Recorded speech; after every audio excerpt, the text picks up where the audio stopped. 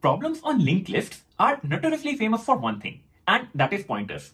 These problems want you to play around and swap these pointers to arrive at your answer, rather than changing the actual value of the node. One such problem is available on LeetCode, swap nodes in pair, which explores around this concept. So let's see what we can do about it. Hello friends, welcome back to my channel. First, I will explain you the problem statement and we will look at some sample test cases. Next, I want to tell you some of the gotchas and some of the things you need to take care about while solving this problem. Going forward, we will try to come up with an efficient solution to the problem, and then as usual, we will also do a dry run of the code so that you can understand and see how all of this actually works in action. Without further ado, let's get started. Let's make sure that we are understanding the problem statement correctly. In this problem, you are given a linked list and you have to swap every 2 adjacent nodes, correct?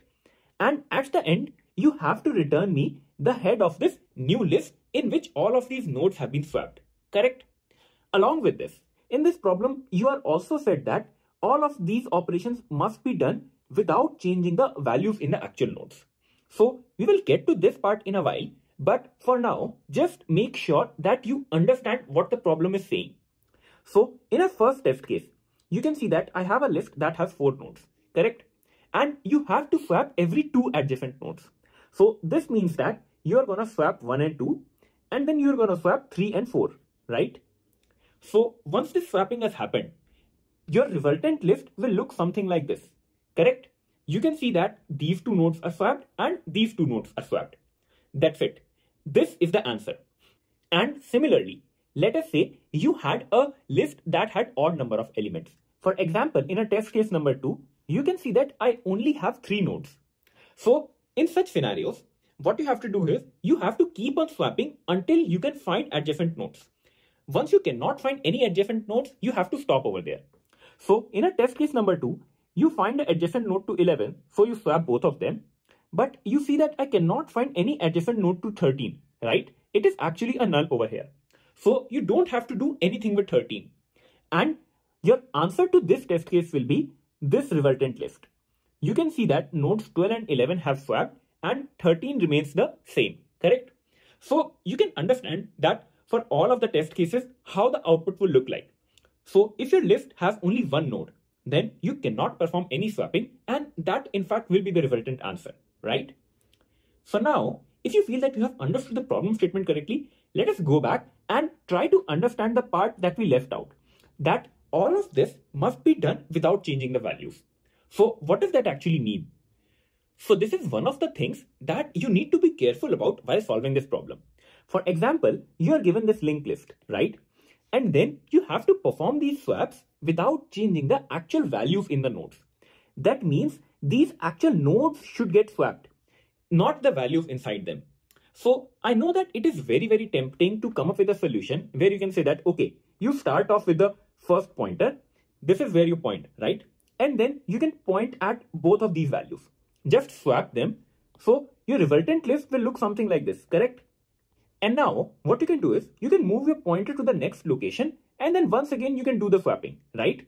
You will create more nodes over here, and then you will put the swapped values in them. Or rather, you don't even want to create new nodes. You can just use a temporary variable and then swap both the values, right? But that is what the problem suggests you not to do. That this must be done without changing the values in the actual nodes. That means you have to actually change the positioning of these nodes. And that is the beauty of a linked list, right?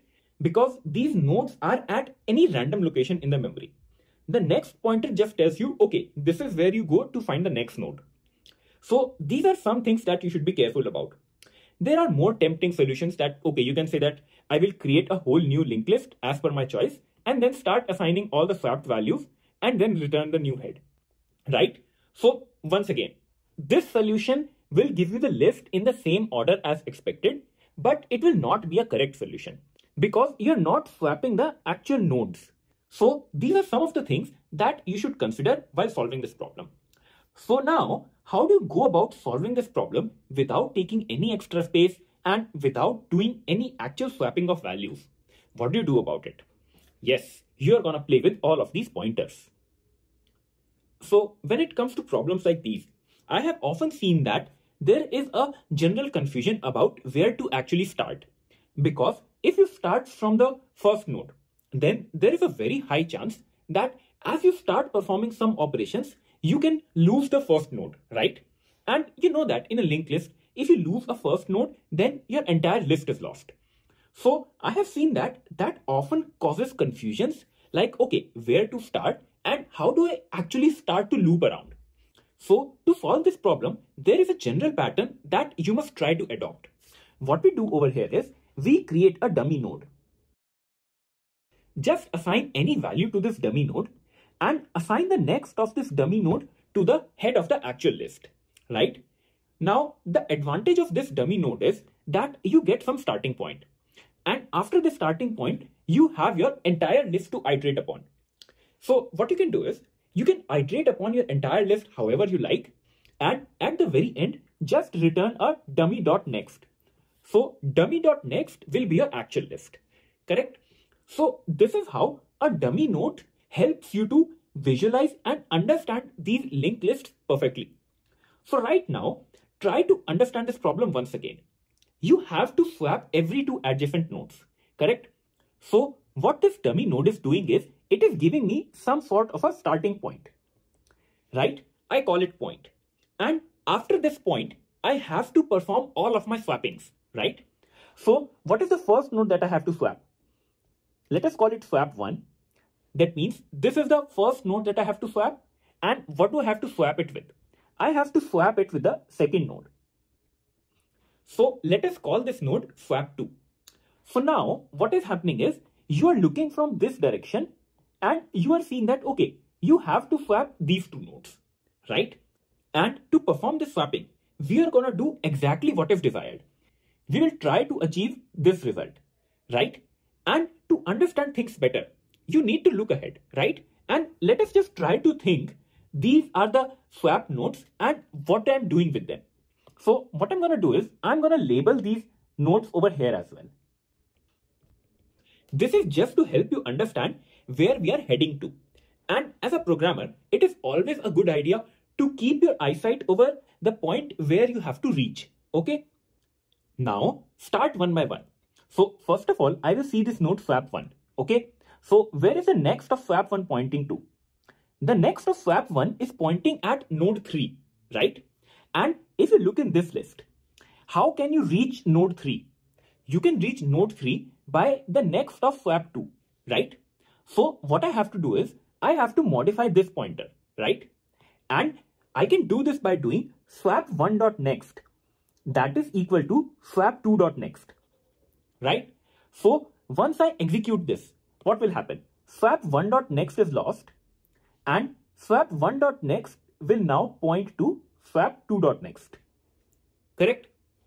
Now go ahead and look at the next node. This is swap 2, right? What happens in swap 2?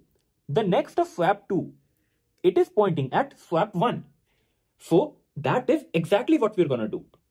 We are going to assign swap2.next equals to swap 1. So what will this do? It will break off this pointer from swap 2. And now we are going to create a new pointer, swap2.next equals to swap 1, right?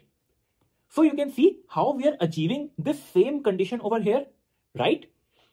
But still, things are not done over here. Why is that so? Because if you look at this dummy pointer, the next of this dummy pointer is still pointing at swap 1, right? But your list does not start from this point now, correct? You need to update this pointer as well. So the next step that we do is, that is point.next equals to swap 2, because that is where my new list will begin, correct? So what will this do? What I'm essentially saying is point.next, that is equal to swap 2, right? So you see how we are performing each operation one by one and try to head in the direction where our final result is, correct? So up till now, what did you do? You have completed one iteration, right? You were standing at this position and you had to swap these two nodes, correct? Once this iteration will be over, what will you do? You will now have to stand at this position, right? And then you have to swap the two nodes that are ahead of this current node, right? That means now you have to swap these two nodes, whatever the node over here is, right? So you need to update your point now. So what I'm going to do is I will do point equals to swap1. So this will just translate this point over swap1. So now kind of I'm standing at this position and I'm looking to swap both of these two nodes. So this iteration will keep on happening and you're going to swap both of these nodes one by one, right? After all of the swapping is done, what do? You go back to your starting point and you will save your dummy node in some location, right? And just return the next, and then you will get your entire list as your answer. So you can see that we did not change the actual values in the nodes, but we were just playing around with the pointers. And all of this is happening in constant space as well, right? Now, let us quickly do a dry run of the code and see how it works in action. On the left side of your screen, you have the actual code to implement this solution. And on the right, I have this linked list which has a head, and this head is passed in as an input parameter to the function swap pairs, right? Oh, and by the way, this complete code and its test cases are also available in my GitHub profile. You can find the link in the description below. So moving on with the dry run, what is the first thing that we do? As I told you, first of all, create a dummy node and assign the next of the dummy node to the head. This way, we will be able to just skip this and then return our resultant list, right? So I create a dummy node over here and then assign its next to the head. Okay, so now you have a starting point. After this, we will define our starting point or the point of view from where we start looking things, right? So I define my point to be the dummy. So my point actually points over here, right? Now you will start your while loop where the actual action happens. If you remember, you can only perform the swap if there is a node present and you have a node to the next of it. So that is the condition I will put in my while loop. That if I have a point.next and if I have a point.next.next, only if I have two nodes available, then only I can perform my swap, correct? Otherwise, just exit the loop and you have completed all of your swapping, right? So once you are inside this loop, you have identified which of the nodes do you want to swap, right? So swap1 will be point.next and swap2 will be point.next.next. So now you have identified both of your nodes, correct? After this, what you do is you actually swap your nodes. And once you perform swapping, this node will go over here and this node will come over here, right? So your list will end up looking something like, right? And that is because these steps are literally the same steps that we discussed a while ago and found out how these steps actually work, right? So now you can see that I have changed my point of view and now I will be looking at the list in a forward direction. This loop will now run again and I'm going to identify these two nodes to swap again, right? Once this loop exits, what will happen? You return dummy.next and you can see that the next of dummy is pointing at the new list in which all of the nodes are swapped. Wonderful, right? The time complexity of this solution is order of n because you iterate through the list only once, and the space complexity of this solution is order of 1 because you do not take any extra space to arrive at your solution. I hope I was able to simplify the problem and its solution for you. As per my final thoughts, I just want to say that as you solve more and more problems on linked lists, you will start to identify different kinds of patterns. For example, in such problems, what you can do is you can start things with a dummy node. Because sometimes you will face a problem, okay, where do I even start my calculations? Because if you start at head, then there is a possibility that amongst your calculations, you are going to lose your head. So that is why this dummy node comes in handy. You attach a dummy node at the beginning of the linked list and then you have a starting point. You are now free to iterate over this entire list without worrying about your dummy node.